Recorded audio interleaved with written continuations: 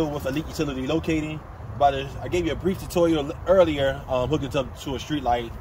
Now I'm about to switch equipments and use the RD this time. Guys, always remember safety first. So part of safety, let's make sure we got some good leads. Always check your leads and make sure they nice and tight and you got a good connection. My frequency of choice is 8 or 33.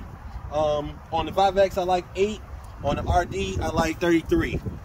So we're gonna go ahead and hook up to it. I already got the street light exposed. Safety first always, guys. So I use these good gloves right here so I won't get electrocuted. That's very important. We want to go always get home safely. So I use these gloves. I take my red lead and I come over here, and as you can see in this light, I just hook up to the ground. Just clip it right there to the ground. Again, I got my gloves on, so I'm not gonna get electrocuted, and the lead's got the rubber protection around too. Then I take my my black lead and I come over here in this ground away from the utility, and I get it nice and deep, and it's connected like so. Again, we use 8, so I'm gonna turn the 5X on, and I'm gonna go to frequency 8. All right, guys, now I'm gonna switch over to the RD. We're gonna use the RD. Go ahead and remove my gloves. I'm already clamped on. So we're gonna turn the RD on. We're gonna make sure our frequencies lined up. On 33 on the RD, 33 on the receiver and the transmitter. And then I'm just gonna do a nice 360 sweep to show how to identify and find our target line. So always come out a good distance and do a nice 360 sweep around the utility, and anything we find, we mark. So right here I got good tone. I check my gain.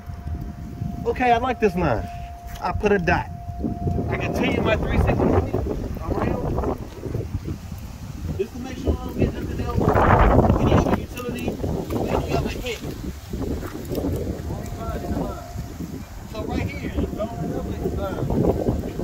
so we gonna mark it. Just to say, hey, this might be another electric line on the street light, might be going.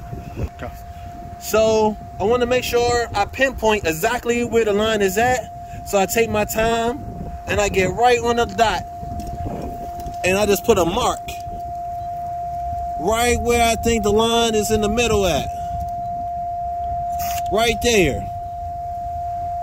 So when I just do a sweep to the left or the right, I can see my gain, my arrows, my numbers going to find exactly where the line is located. Then I continue my sweep. Remember not to swing your receiver. Sometimes we get accustomed, us locators, we get accustomed to swinging your receiver. Always keep your receiver level to you so you can find exactly what the line is going.